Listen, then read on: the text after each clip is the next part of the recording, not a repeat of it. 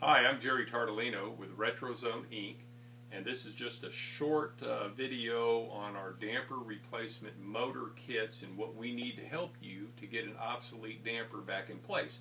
If you know that you have a Honeywell ARD damper and the motor's failed, or a Suncord or an Aprilaire Research Products, we don't really need these pictures at that point. We will know what you have, so you just call us and let us know.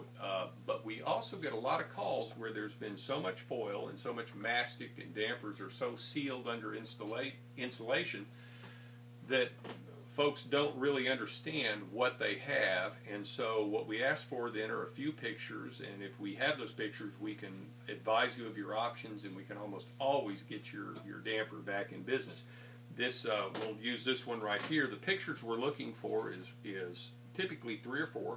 One of simply the outside of the motor mounted on the damper, then the motor removed and the underside of the motor, as well as a picture of the shaft, maybe from about a foot back, to where we see what we can perhaps grab onto with one of our adapter shafts.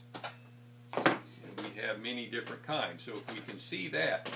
Now, you may be wanting to convert from a 2-wire motor that's spring return. A lot of people are turned off by spring return damper motors because they consume power continuously. They get hot because they're having to pull against the spring that's trying to pull them the other way.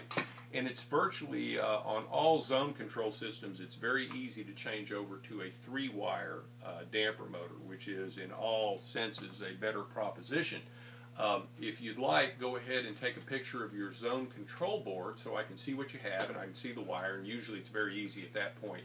If you can physically get a wire from the zone control board, a 3rd wire from the zone control board to the damper, it's usually very easy to add. And by the way, you might look and see what wire's already been run, because very often there'll be an extra 1 or 2 conductors in the wire that's already run there. You don't have to run any extra wire. You just have to hook one up.